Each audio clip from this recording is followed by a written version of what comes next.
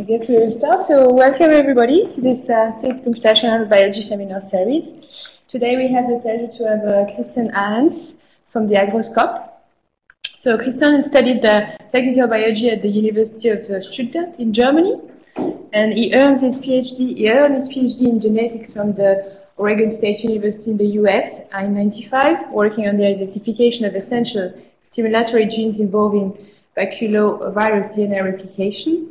Then from '95 to '97, he went on to his postdoc work at the Oregon State University and then at the Institute for Genetic Research Center in Karlsruhe in Germany. Christian then worked on target discovery and bioinformatics research for several companies in Germany and in Denmark from 1999 to 2004. And then he moved to Switzerland at the University of Zurich and at the ETH, where he worked as scientist in proteomics bioinformatics.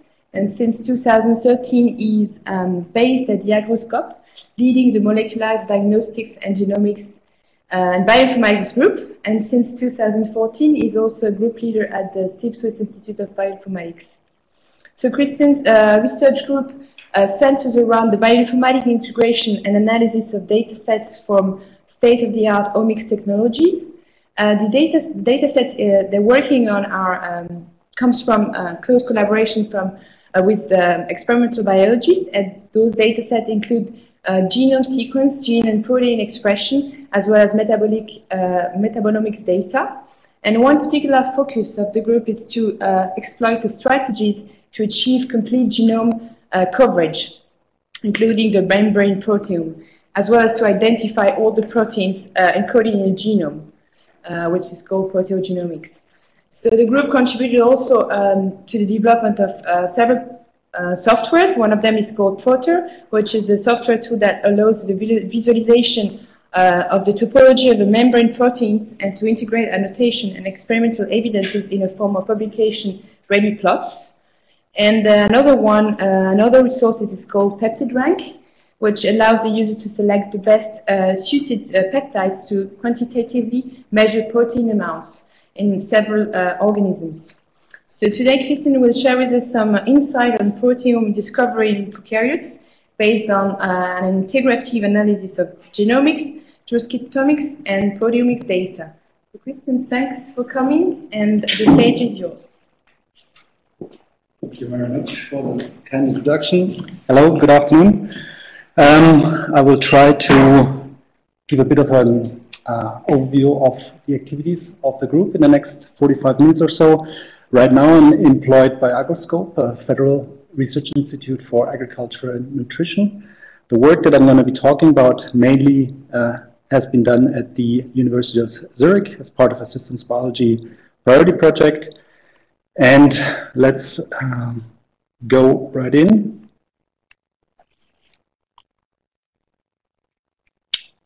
Not yet.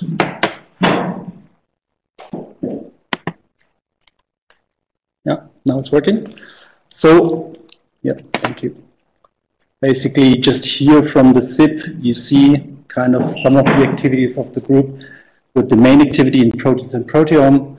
I will also cover some of our efforts integrating gene information, genome and transcriptome information into that, and cover a bit of what we do in terms of infrastructure, and all this is sort of related to systems biology. Here, recent picture for those attending offline.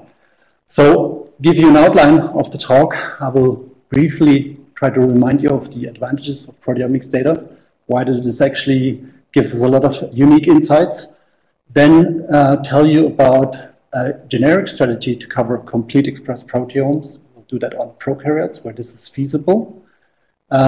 Give you some insights on the follow-up studies we've done exploiting this rather unique data set, a complete expressed, condition-specific expressed proteome. And then for the remainder, last 15 minutes or so, show you where we're working on right now, proteogenomics, that is using the proteomics data to try to find evidence for all the genes encoded in the genomes. And as I will show you, currently, I believe all of the genome annotations, even of the best annotated model organisms, including E. coli, are still a draft genome annotation, not complete. and then I'll finish with summary and outlook. So in an era where basically we can sequence prokaryotic genomes or even lower complexity eukaryotic genomes at ease within days, I still think it's important to remind ourselves that actually there are some major advantages that proteomics data provide that you cannot get from gene expression or genomic data. One of them is that if we look at the correlation of the average mRNA concentration and protein concentration in the cell, typically there's an okay correlation, something to R square value of 0.5, clearly indicating that gene expression where you can measure all the elements of the genome, all the genes, does not give you the information about the true expression level of the proteins, which are much closer to function in the cell. Moreover, of course, proteins can be modified by different post-translational modifications, including, for example, phosphorylation. So all signaling cascades and so forth will not be able to deduce their activity by using gene expression, but you would need proteomics information for that. So protein modification or also maturation, as for example for the proteases, is going to be information only provided by proteomics. Furthermore, often you would want to get insights about the function of a protein or a gene, and often that's done by guild of association, by looking at its interaction partners. Proteins don't work alone, they work in complexes, so this information of which protein works together with another protein is going to be very important to help you decipher the function of certain processes in the cell.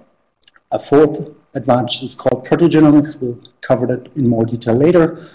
Well, basically, you use the mass spectrometry data, the tandem mass spectrometry, the peptides that you analyze in the mass spectrometer, and you match these spectra against a database, which can be a protein database, could be also a 6-frame translated genome, or any other ab initio gene models to kind of provide evidence for expression of these gene models, new evidence that has not been contained, for example, additional exons, more exons that have not been annotated, and even completely new gene models. The last advantage I'd like to mention is, of course, that protein expression also, if you do take your data from the respective subcellular localization, that you can get this information, and that provides you with a lot of insight into where is a certain protein active, which can be of functional relevance as well. Now, in a review that we published a while ago, a couple of years ago, we basically looked at how proteomics and proteome coverage had developed over the last 10 years or 10 or 15 years. And what is important to note is that a lot of developments in terms of experimental approaches, instrumentation, better mass spectrometers, software, computational approaches have really helped to propel the proteomics field. One way to look at that is, for example, to look at the proteome coverage, here from 0 to 100%, and then the year. And we're looking at an example, yeast, Baker's yeast, Cerevisiae, where by 2 DGel studies in 1999, going over really a long period of time, years of experimentations, about 6% of the proteome were covered. In 2001, there was a publication where 23% of the theoretical yeast proteome were covered by shotgun proteomics. Basically, this gel-free method that didn't rely on 2D gels anymore, but took the proteins, digested them in peptides, separated them on chromatography columns, and measured them by mass spectrometry. So the shotgun proteomics provided a big boost. And actually, in 2006, the coverage achieved by one experiment alone was 31%, achieved by Matthias Mann group. And in 2008, they, using extensive fractionation, really massive effort, were able to define what they call the first completely expressed proteome yeast under 2 conditions. At the University of Zurich, we had measured proteome catalogs for different model organisms, including Drosophila, Arabidopsis, and C. elegans, but had not come to this complete proteome coverage. One of the things that we wanted to achieve in this initiative at the university was basically to learn and take some of the very useful strategies in genomics. And there was a 2-step strategy in genomics that has been very useful, where in the first discovery phase, you go in and identify all the elements of the system, and in terms of the genome, that's the genome sequence. So that, as you can remember, for the human genome, that took years to accomplish. But once you have this initial step, this discovery phase finished, you can actually, and that's what people have done to develop technology and set specific probes to then use microarrays with specific oligonucleotide probes to now go in and score the system for the quantitative expression of all the elements. We wanted to develop something similar with the proteome going in a discovery phase, to basically go and measure from many different tissues, time points, developmental stages, a proteome as comprehensively as possible, and then to use, in analogy to these specific oligonucleotides that you're aware of for microarrays, to use specific signature peptides, so-called proteotypic peptides, that would uniquely and ambiguously identify one protein, and then use a different mass spectrometry technology that doesn't look at all the proteins, but only the peptides that you tell the mass spectrometer to look at, which is about 100-fold more sensitive and can generate you these complete quantitative data series required for systems biology. One important point where this analogy breaks is that with the genome sequencing, except for the maybe like varying percentage of repeats that are very difficult to sequence, you can parallelize this. This is really a process that can be parallelized, sped up.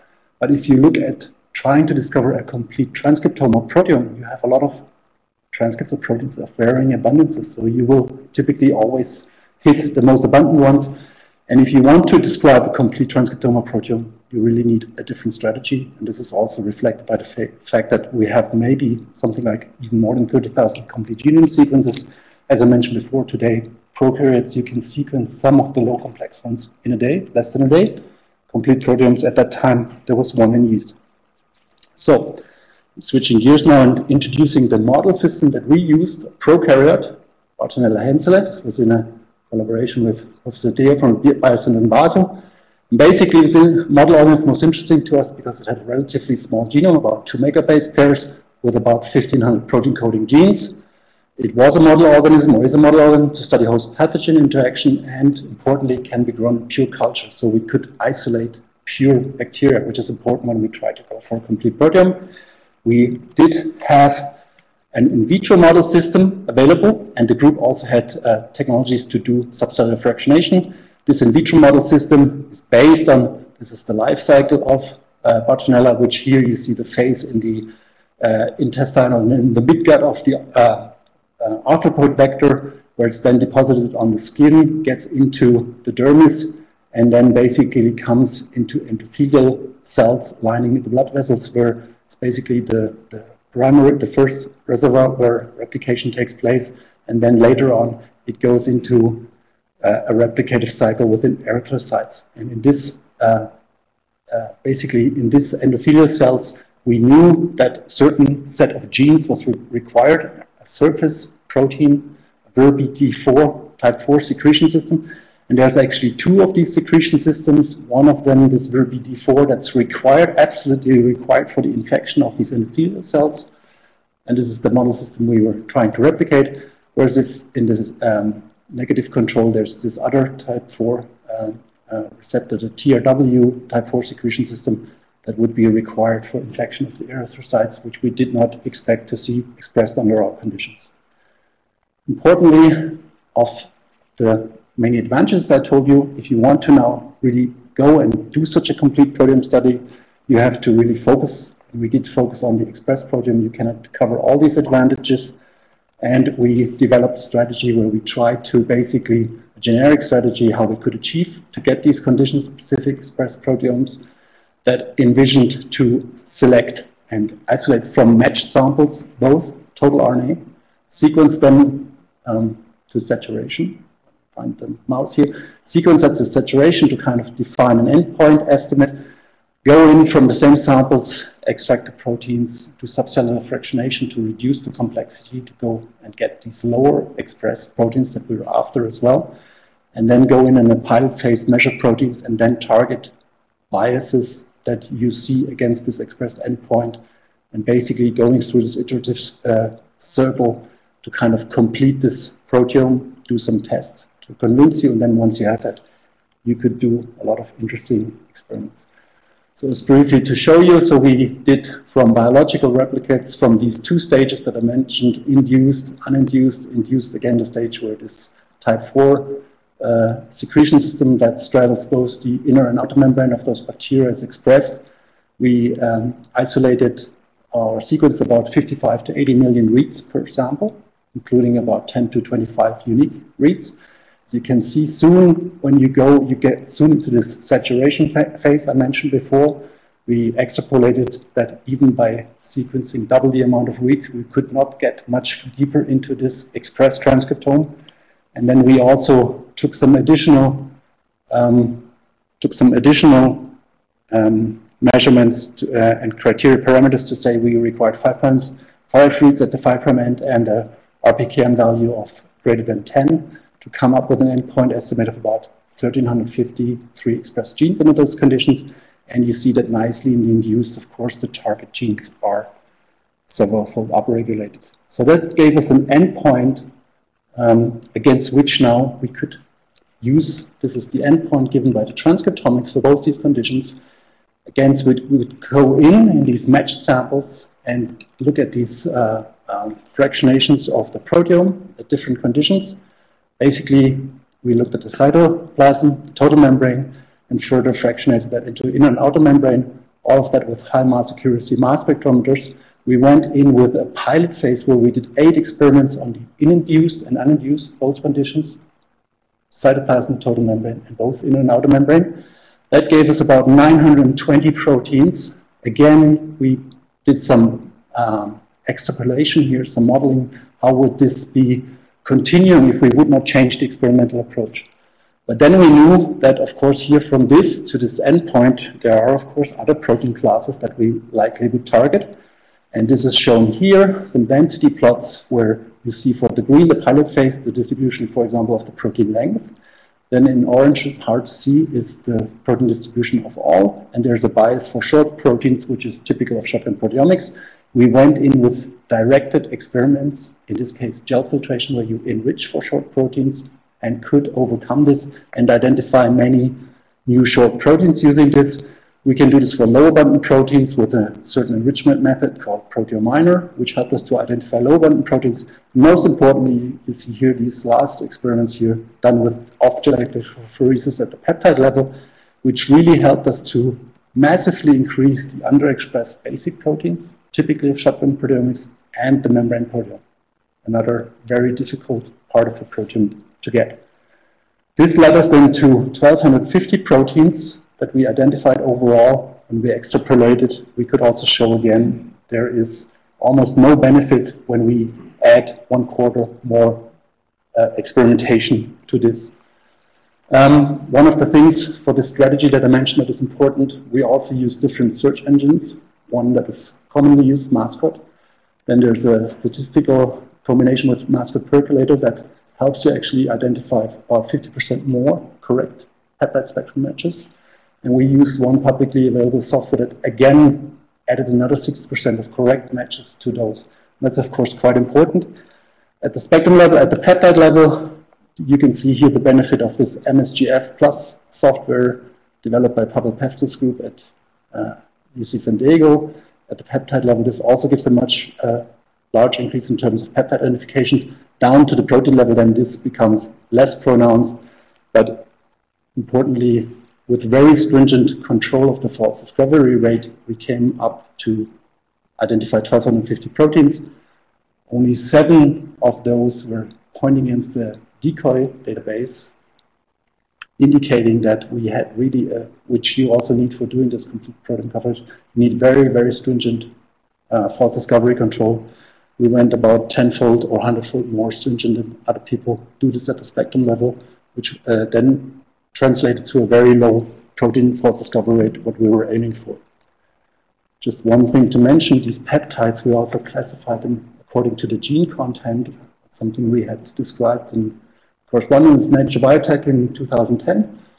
This kind of gives you this, what I mentioned before, how information rich is a peptide. If we want to go to targeted proteomics, we really want to have those peptides that are information rich. If you're interested, you can follow this. Clearly for eukaryotes, there's many classes. There's a lot of splice variants that can make this picture much more complicated. For prokaryotes, it is not so difficult. But of course, when we think about moving into studying host pathogens with such a proteomics technique, you would definitely want to do this. We can visualize the data then onto the genome. That's the expressed genes. adding the 1250 proteins, which is about 90% of the expressed protein coding genes. And then you can start to see that there are certain areas where there's no proteins expressed, here are the red ones. And when we add the genome information, we can see several things. Of course, our positive control, all the members are expressed, both transcript and protein. The TRW operon, our negative control, not expressed at the protein, several of them at the transcript level. And then we see that there are certain genomic regions that are here annotated as prophage region, genomic islands, where many of the ORFs are not expressed. And that's actually to be expected because often these genes on these genomic islands are required only under certain conditions. One thing to note also, among these 1408 distinct proteins, there were about 50 that did not have any annotation in eggnog, which is a very broad annotation. And these 50, we only found evidence for 2 of them. That's a really very statistically significant underrepresentation for these ORFs, and we believe that that's also evidence that some of these ORFs are actually over-annotated.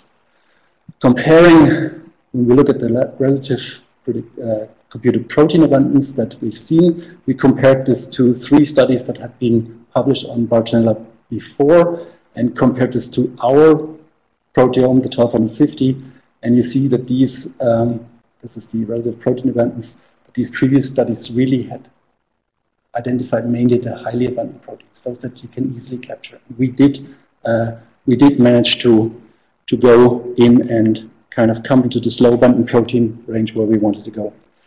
Just a couple of things now. On the pilot phase, I told you we had identified with these first 8 experiments 924 proteins.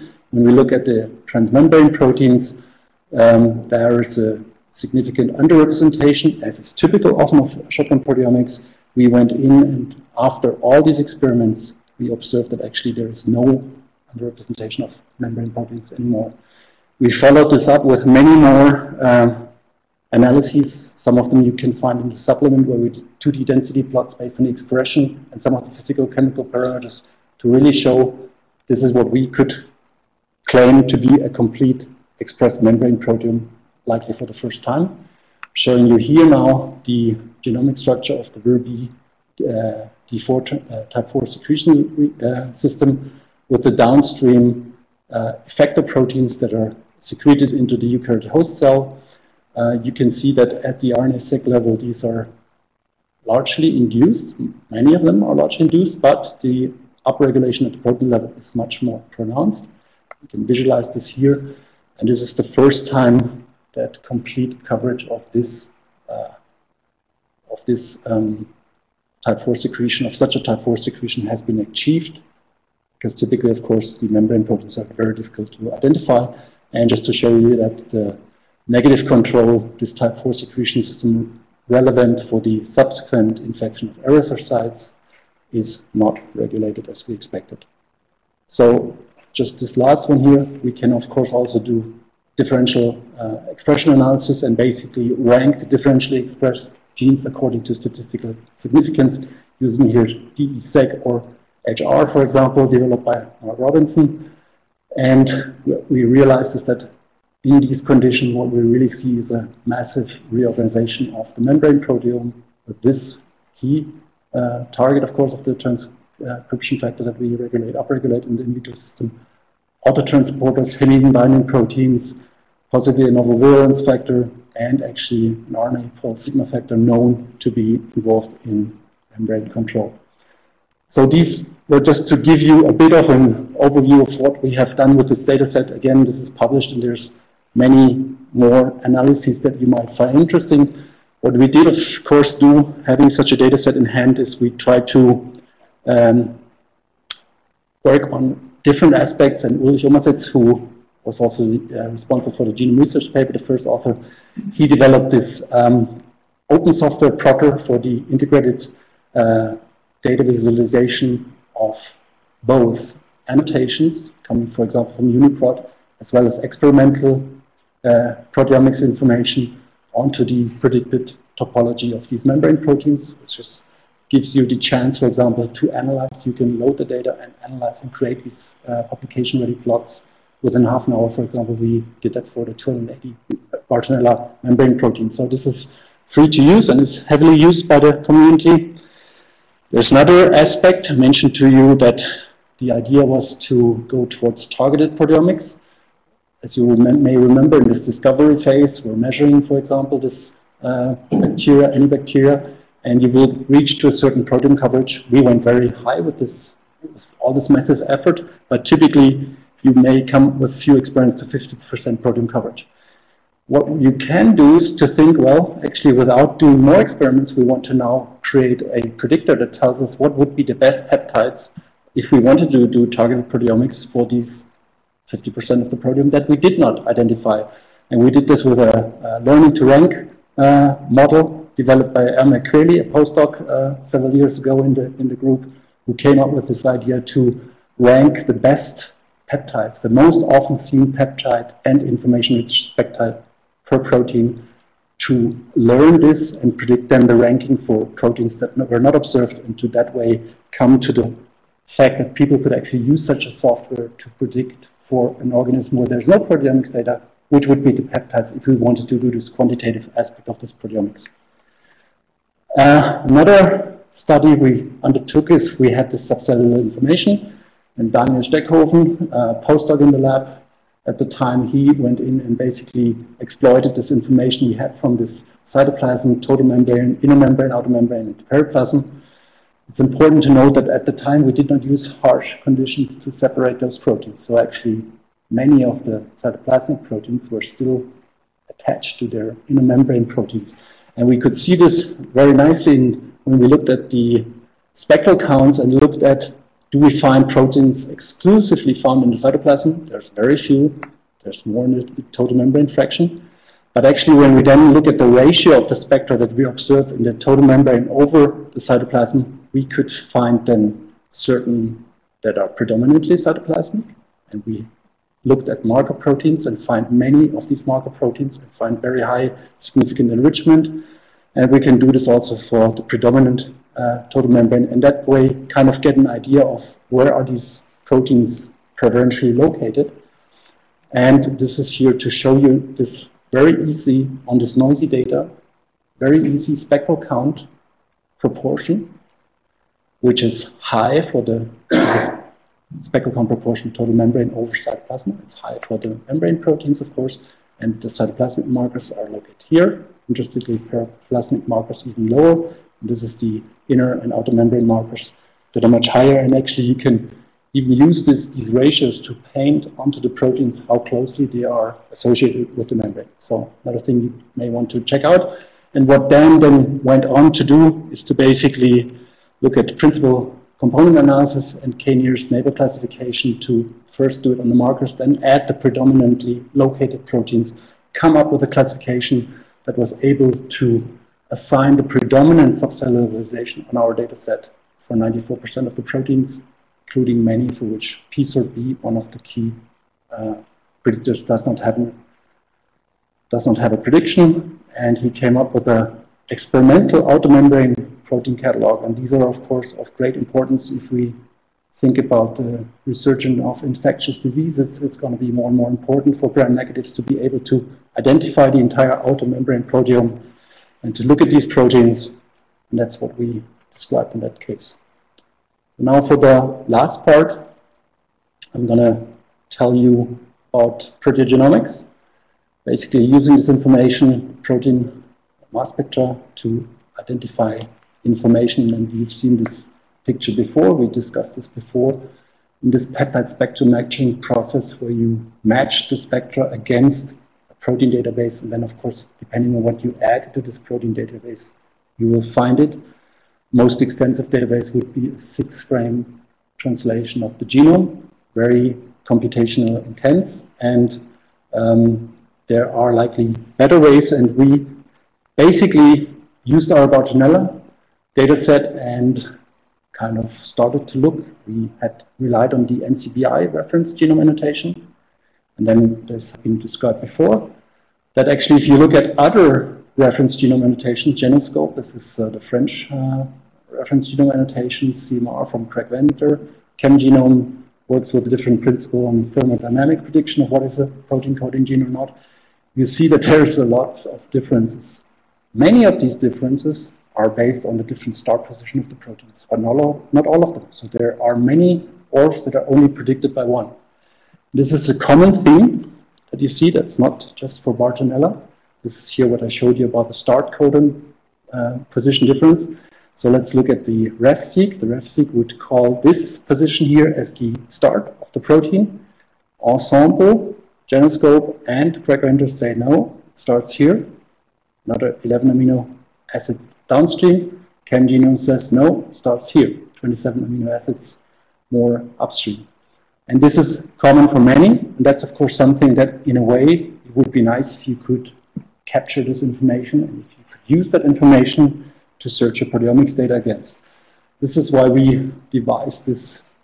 We would think of a novel generic proteogenomics approach now in a first phase, bringing together the different reference genome annotations, adding on top of these reference genome annotations, so here I'm showing RefSeq, Ensemble, the ones I've shown you before, and adding on top of those, for those regions where there's no prediction, also in silico ORFs. And we can basically, with the in silico ORFs, we can decide which length cutoff we want to take. We then create a minimally redundant protein database from these annotations, and we keep track of which of the annotations are identical and which ones are different. In an identifier, then we come with the experimental proteomics data, which is high-quality proteomics data. We come with a very stringent-based FDR filtering, and we search this proteomics data against this database that we create. And what we're working on is to try to work on an expert-based system that helps us to basically process this data and prioritize this data in terms of, for example, show me what are the novel ORF candidates that you find based on the high-quality mass spectrometry data. What are the amino terminal annotation differences? You've seen the start sites that often differ. And for example, other questions could be, what about pseudogenes? We included those, and that also some of the large differences are pseudogenes, and we can basically look for that evidence. We can integrate this in IGV with the RNA-seq data that we have and these predictions, and just showing you this, what we come up with. For Bartonella, with these 1,488 RefSeq predicted genes, we found evidence in our data sets which were two conditions. So we went quite deep, but it's only two conditions. Ideally, you want to do this with 30 conditions if you have, because then you really have much more chance to find those ORFs that are likely expressed under only specific conditions. But we found for all of these different reference genome annotations, including in silico, we found evidence for new ORFs. I'm just showing you one here, where the RNA-seq evidence here, strand-specific RNA-seq, the red reads here, show that this short ORF is in fact expressed. And then when we look at a plot where we plot the protein length of the proteins versus the spectral count as a measure of their, roughly a measure of their abundance, and I'm showing you two positive controls, the transcription factor we upregulate that drives the expression of all these green guys. That's the VIRB-D4 system I showed you before. You kind of get an idea, okay, these are quite nicely expressed. And now look at all the red ones. These are selected new ORFs that we found with this method. And what you can see is, okay, first of all, well, there's even some that are 200 amino acids that were missed by RefSeq. They can be small, something like 26 amino acids. And based on their length, though, and the expression, they're not so low expressed. So these may indeed have a function. Okay, so moving on here. Have a function, and I'm just showing you now the integration of all this data onto the genome sequence, where this is the reference sequence from NCBI for Bartonella, the Houston 1 strain here, 1.931 base pairs.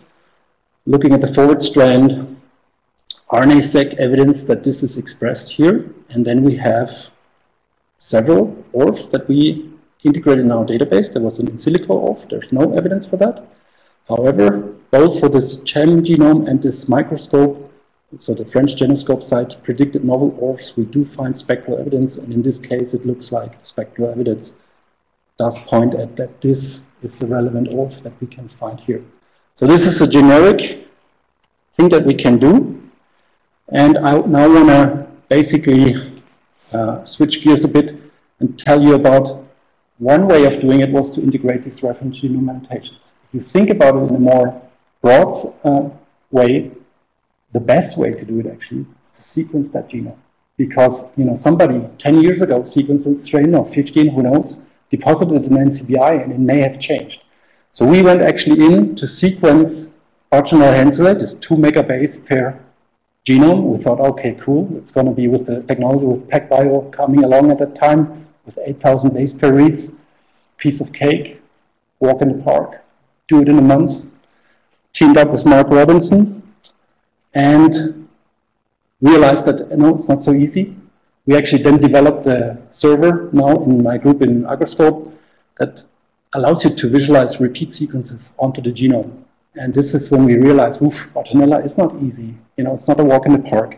And this had been described by Sergey Koren, one of the key movers and shakers in this field, where he visualized the number of repeats of more than 500 base pairs that are about 90 or 95% identical, and then the maximum repeat length.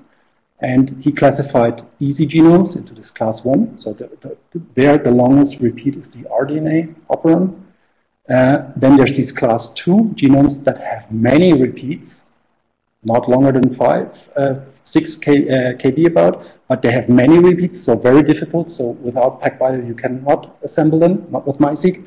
And then there's this class 3, the difficult genomes where really you can have large repeats, and then the Bartonella here is clocked at something like 12 kb. And actually when we did sequence the actual genome, it's larger. So that's why also one of the differences. But clearly now we're moving in this area where we can sequence those genomes rather straightforward. And so we developed this pipeline where we can do de novo genome assembly. We don't do reference-based. The HGAP turned out for us a good assembly algorithm that has been described, so I'm not going to discuss it in detail. We do quality assessment of our assemblies, try to find the best genome draft by using several metrics, then annotate this with, for example, Proka, and then see what we get. So now, what we can do, we can use all this proteomics and RNA-seq data that I showed you before, and we can search it against once the NCBI RefSeq, what we thought was the gene we're dealing with, right? 1,931 kilobase pairs. The actual assembly that we believe is the real sequence is about 23 kilobase larger. So there are some inserts, some more larger repeats. We have some measurement of the predicted, that's by Proka, protein coding ORS. And then we can match our spectra, this huge data set with very stringent control, and we see, okay, we can match about 10,000 spectra more to this assembly, about 400 peptides more, and about 13 proteins more. So we can use this to really then work on these de novo genomes. And one of the things we've also developed that we think is quite helpful is this, if you have two closed genomes, you could think of basically globally aligning them, the assembly to the reference, and generate a virtual genome that has basically all the nucleotides from both genomes, and then map our experimental data, our annotations, our reads, proteins, peptides, all the experimental data to it to visualize this. This helps us to identify, for example, SNPs, and in this case, for example, you see here, this is the assembly. Because it's a SNP, of course, you have here the assembly, here in green the reference, and you have in the you would have one additional nucleotide for each. You can see here, mapping back to the reference genome, there's no spectral counts, there's no peptide spectrum matches here. With the SNP, we find this is expressed, and we can detect this peptide with the SNP. We can do this also with insertions. So here, that's in the assembly. We have this insertion here that's within an open reading frame. And if you look at that, again, there's no spectrum, no peptides matching when we use the reference sequence that does not know about this insertion. When we do have our assembly that we think is correct, we see this. And that, of course, has implications for using this in a clinical setting. Just showing you some more examples here. One frame shift within a filamentous hemagglutinin that is on the outer membrane, where we have an insertion in the or a deletion in our assembly, and there is no reads mapping in the reference sequence in our assembly. We get a read-through and longer reads mapping to it. Another example where in a likely operon, 3 open reading frames here in close vicinity, the latter 2 of which are nicely expressed under the settings we had with 8 different peptides, 47 spectra, 5 peptides, 23 spectra. This here is not expressed. Potentially this is the cause because there is an insertion into that open reading frame, although that's difficult to prove, but that could be one thing. Just a last example is to actually show another example where here on a that's GRA, transcriptional aggregation factor GRA, very highly expressed. Both on the wild type we have this high expression, but then we have a SNP here in this position, and this is an older version where we did not use the virtual genome for this, but here it's supported by PacBio data. This is a SNP, and when we look at the real genome, our assembly, the entire protein sequence is covered by peptides because this is a highly expressed protein. And clearly, now you can see, okay, we can sequence clinical genomes and we can use proteomics to potentially define and find single nucleotide polymorphisms at the protein level. So we have worked with different collaborators, with Leibel and Aurélien Carrier. We've applied this proteogenomics approach here on local data activity and obligate symbiont, where we could show that there are some ORs that were missed in the annotation that are important for secondary metabolite. They're actually highly expressed. And with proteomics japonicum, that's just basically in revision, we were able to integrate transcription start site data. 5' end transcription start sites. Sorry, go back here. And for example, here shown one of the Bradyrhizobium japonicum genes. This is a large genome, 9 megabases. And there's 2 different transcription start sites, one internal one. And we find unique peptide evidence for both of them, and basically showing that there's also protein isoforms starting within a predicted open reading frame. We did find a large number of ORs, actually compared to another study that had used this data without the internal transcription start sites.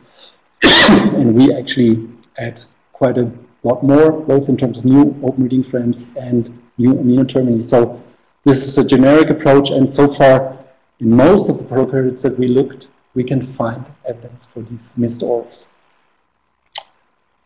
So coming to the end and summarizing this, so I've told you about that in the proteomics field, there has been this move to also, like in genomics, go from a discovery phase where you basically catalog what is there to a targeted proteomics phase where you can create quantitative data series with much higher sensitivity and complete series.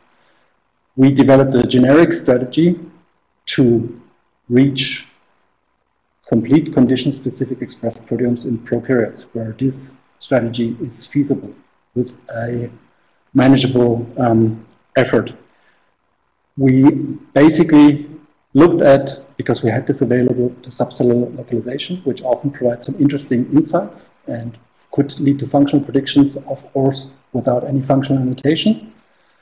Clearly, we did not find expression evidence for all the proteins, so we could, if we wanted now to go in and, for example, as I mentioned, we found a complete membrane proteome. If we now want to go in with targeted proteomics and look at the surfaceome, the entire surfaceome, in many different conditions, we could use our software here, predict the best peptides for this targeted proteomics. Clearly, what's important is to realize that the genomes, even today, still are annotation draft, and that this proteomics data can largely help in correcting this. I should mention here also the NCBI annotation that we had relied on, this 1488 ORs, it actually changed a couple of months ago. They deleted 104 ORs and added another 140. When we go in with our data, we can show that actually this is a new pipeline they're using, GenMark 3.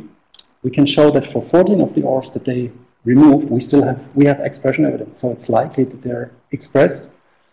and that for some of them that they added new that we find evidence. So I'm just saying this is really a moving field, and doing it de novo with your sequence, with your strain in your lab is going to give you the best possible setting to really go.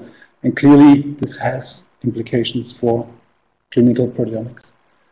And then most importantly, many people involved that did all this work. I want to point out Ulrich Onositz was the key mastermind behind genome research study, subcellular localization, Dan Steckhofen, statistician from the ETH, who helped us a lot with bringing statistical excellence to these analyses. We're grateful to Christoph Dejo and his student Maxime for sending us the protein extracts and the RNA-seq, the total RNA-seq data. Mark, who is a collaborator that we're working on the PacBio genome assembly. Olga, who did the first analysis on the first assembly efforts. And again, here we went through several rounds actually, and only lately did we get, with the latest long reads, we got success. Functional Genomics Center, they had prepared the protein extracts based on the protein fractionation based on the extracts and measured the proteomics. Andrea Patrignani helped with the PacBio, for access and support. Then the group at Agroscope, where Ulrich now is a postdoc, Aditi is a PhD student with us for 3 years, Michael Schmid, a civil service worker and a former diploma student.